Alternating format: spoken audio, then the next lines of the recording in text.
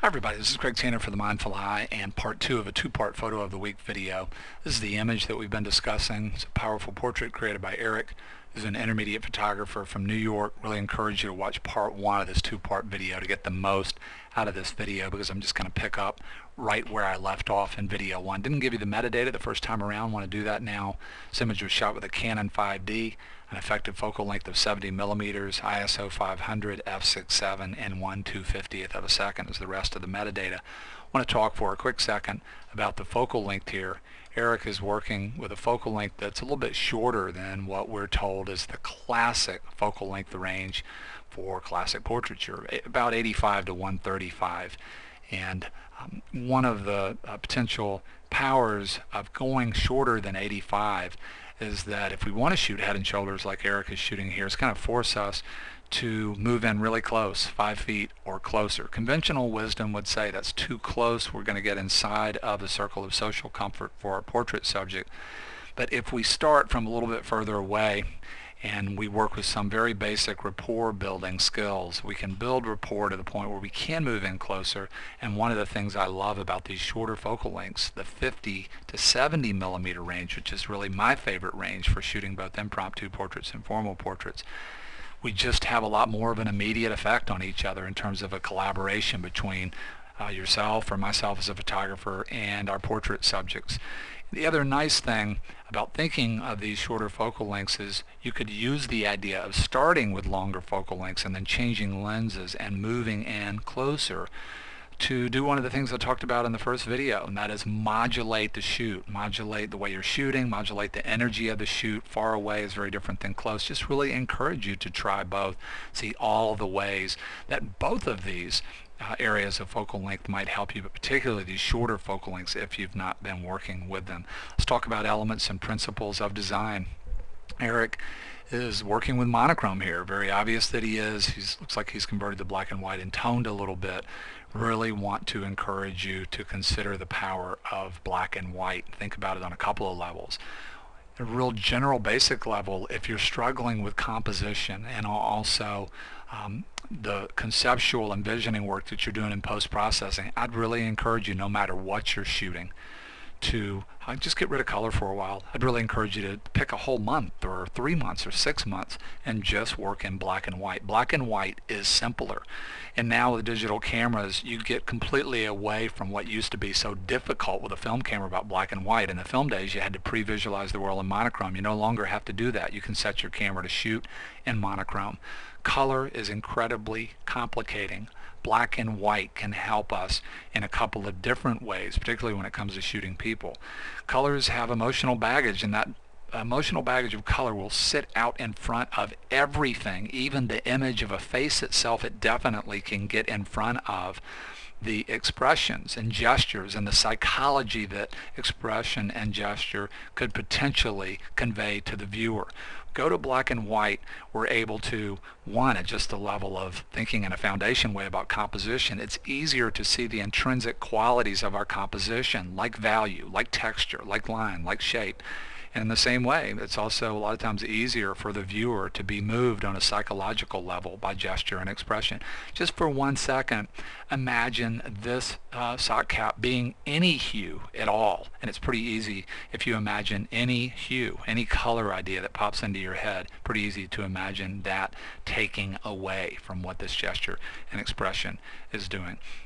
I want to talk about light as an element of design. In photography, it's the quality and quantity of our light source or sources relative to the reflective quality of our subjects that drives one of the most basic and important elements of design, value. It's so easy to just say, if we're going to photograph a single object like a flower on a table, a still life, or flower in nature, or a portrait subject relative to a background, so easy to say, hey, let's just work in flat light because that'll be simple. But it can be boring.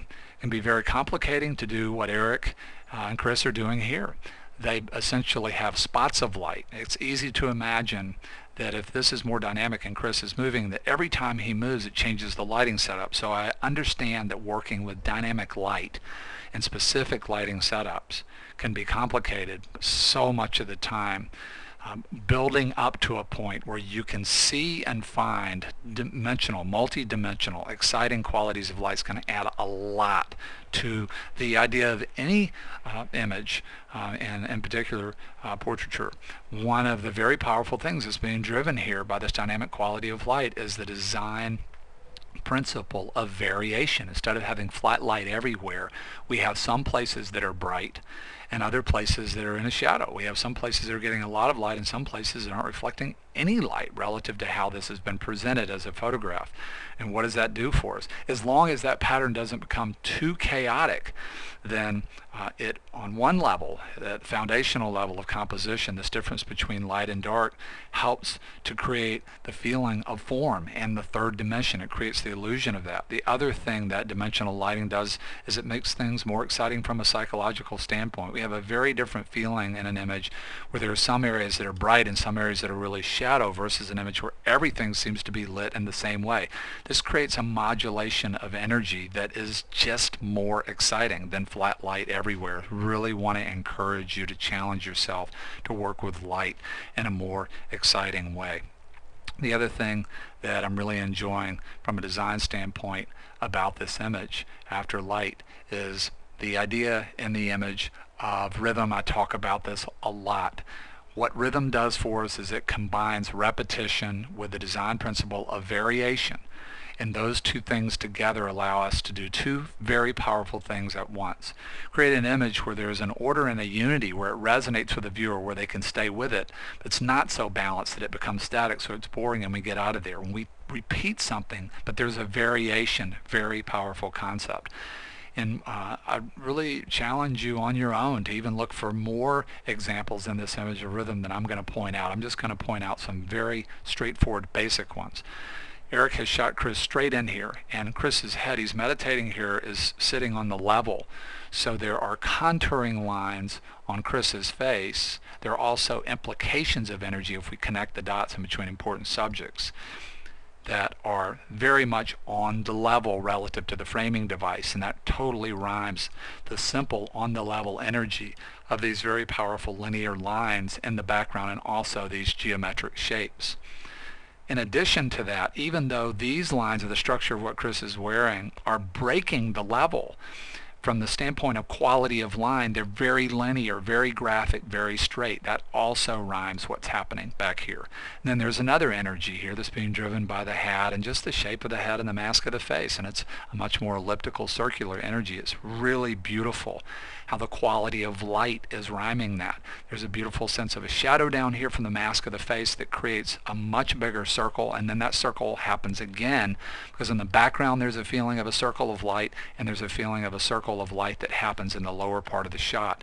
And it's almost like there are circles, concentric circles, that just keep happening here based on the idea of quality of light that help to tie the image together. There's another very powerful rhythm, and it happens right in here.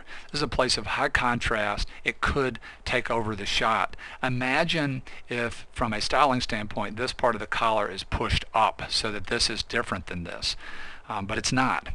There's not only a symmetry here that goes along really beautifully with just the way the face has been shot. The face has a lot of symmetry and we're shooting straight in. There's also a quality of line and a movement that does a beautiful job of making a coda to this real strong energy that's happening over and over and over again, this arcing energy that comes down to the nose in the top part of the shot. There's also a beautiful rhythm in terms of symmetry in the corners. Dark here, dark here, dark here, dark here. The corners are penned out here, which goes along with the symmetry of the face. There's some real small rhythms in the background. This is rhyming really beautifully with the earring here. The movement here and the quality of line again is rhyming this element. It's happening on the face. So many rhythms. Last thing I'll mention here is repetition of the feeling of texture. Most people are going to get a sense of a metal door here if they spend much time at all with the background. And then because of the quality of light, converting to black and white, the way this has been toned and the local contrast on the face, there's a sense of a shiny texture that has a metallic feeling to it, almost like the face has been painted, that really resonates and rhymes with variation with the background. Such a powerful portrait in so many ways. I want to say a huge thank you to Eric and Chris for sharing this image with us, and would love to see you in 2012 on either my street portraiture workshop. Very excited to say that I will be confirming dates for an advanced version of my street portraiture workshop. Love to see you on either one of those workshops. Hope to see you again very soon on the Mindful Eye.